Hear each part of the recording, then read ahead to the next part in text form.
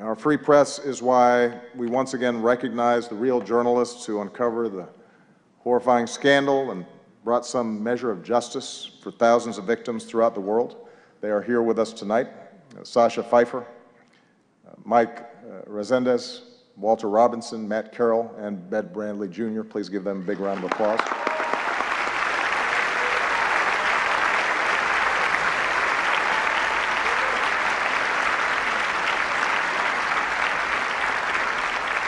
Our free press is why, once again, we honor Jason Rezaian.